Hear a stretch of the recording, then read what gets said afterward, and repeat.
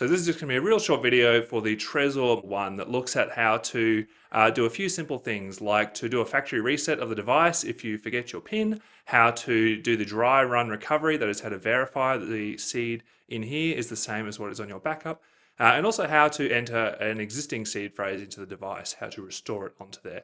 And I'll also just be looking at the difference between the standard and the advanced recovery, which does matter for the Trezor one, especially if you have a 12-word seed. The actual process for entering the seed words into the device is the same for both dry run recovery and for the actual recovery. So I'll just be quickly showing you how to initiate both processes and then just doing a quick run through of what that actually looks like. And if you haven't already done so, hit subscribe. That way you can stay in the loop about content I make to help you stay safe in the crazy and often hostile environment that is cryptocurrency. The standard recovery process for Trezor is very fast and it is actually quite secure.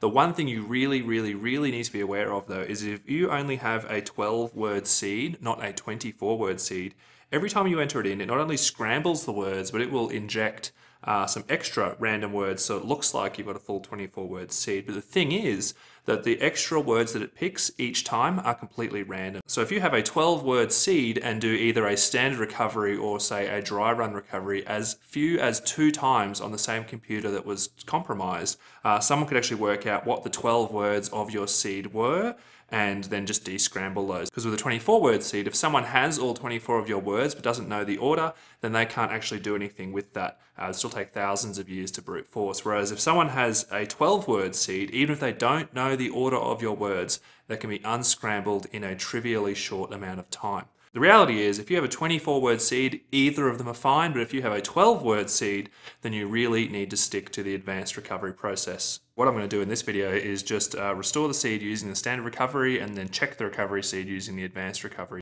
So if you've forgotten your PIN, the process for a Trezor T is pretty straightforward. So you basically want to hold down the 2 buttons at the same time as you plug it in, and this will put it into bootloader mode. And as you can see here over on the Trezor website, basically we can just reset the device. And again, the big warning, if you don't have your seed backed up or anything like this, you will not be able to recover your funds. So we'll just wipe this one. So if you have reset the device, you will need to install the firmware. That'll take a minute. And there you go. So once it's done, it says you can unplug your Trezor, plug it back in, and you are good to go. What we're going to say, if we already have a seed, is we're going to just recover the wallet.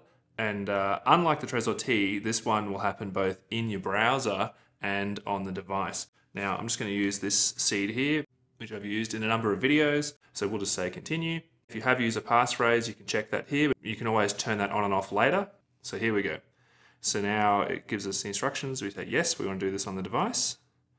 So you can see here now the Trezor is telling us to enter the 3rd word on your computer. It's kidney. Okay, so now you can see here it's asking us to enter a word that is not on this list. Again, just to make sure that if someone was keylogging everything on our computer, that they still wouldn't be able to steal our funds.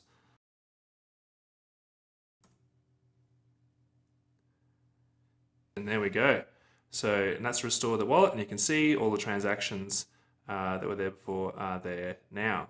So if you want to verify the seed to make sure that what you've got written down here is correct, or maybe you have multiple seed cards and you're not entirely sure which one corresponds to here, the process is that's pretty easy. You just log on to the wallet, click on the device, go to advanced, and you just say check recovery seed. We're going to say advanced recovery, and we're going to say continue, and then what it's going to ask for is the PIN. Okay, this keypad here corresponds to this set of 9 options here. So for the first word, we're going to say ocean. So we're just going to click that once, and then you can see that's changed.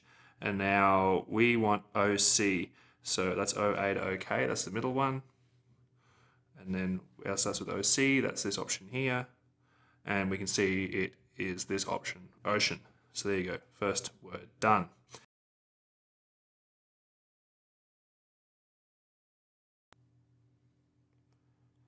And there we go. And what you're looking for is this message here saying the seed is valid and it matches what is in the device. So it will tell you if the seed you've entered is valid, but is different to what is in the device, which again can be useful if you want to just verify that something's valid. And again, if when you're doing this, you find there are any words on your card that you absolutely cannot find in the device. And even if you check the BIP39 word list and can't find that word, then you have a typo on your seed phrase sheet, in that the Trezor will only have given you a word that is part of the word list. And the good thing about that is if you have that kind of error in your seed, they're actually quite easy to identify and fix using something like BTC Recover. So there you go, that's the process of how to recover your wallet and do a verification on a Trezor 1. And it's important that you're familiar with what this process looks like, because again, anything at all that asks you to enter your seed in any way other than what you've just seen here is 100% scam. You will never be asked to enter your seed into a piece of software, a website, or anything else like that, other than using these methods that I've just shown you here. Thanks for watching, I hope that was helpful. Hit like if you think that other people would find this video useful, and hit subscribe if you'd like to be kept in the loop about future content I make that helps people stay safe in the crypto space and to recover if they get into trouble. If you have any questions about this video or a topic that you'd like me to cover, just leave a reply.